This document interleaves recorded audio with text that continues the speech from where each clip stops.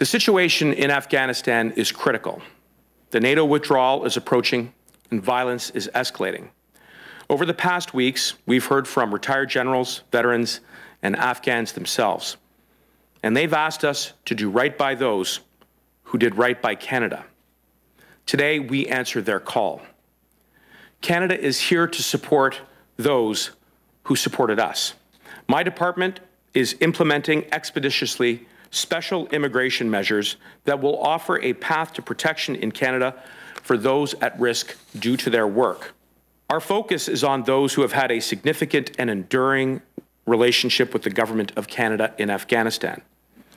Those eligible will include, but are not limited to, interpreters who worked with the Canadian Forces during the combat mission, locally engaged staff currently or previously employed at the Canadian Embassy, and their families.